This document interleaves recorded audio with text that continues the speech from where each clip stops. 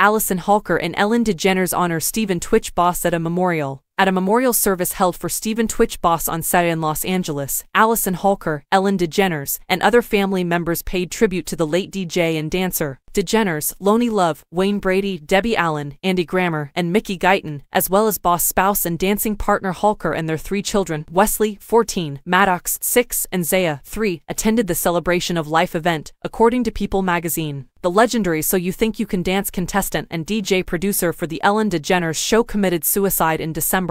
He was 40, according to People. Halker, who wed boss in 2013, stated in a speech, "He was the light. He selected kindness, grace, and love, and he merits to be honored." DeGeneres, Love, Brady, Allen, and Jeff Thacker, who performed boss and Halker's wedding, were among the other speakers at the ceremony. During the service, singers Grammer and Guyton gave a performance. According to People, other attendees included the cast and crew of So You Think You Can Dance, Derek Ho, Wade Robson, A.J. McLean, Robin Anton, and the staff of the Ellen DeGeneres show. The celebration not only honored Boss but also raised money for the Move with Kindness Foundation, which Boss family established in his memory to raise awareness of mental health. In an earlier statement confirming her husband's passing, Halker, 35, stated, "Stephen brightened up every room he stepped into. The importance of leading with love and light was paramount to him, and he placed a high value on his family, friends, and community. He served as the foundation of our family, was the best husband and father, and served as an example to his followers. It would be an understatement to say that he left a legacy, and his beneficial influence will still be felt. I'll always save the last dance for you, Stephen. We love you and miss you."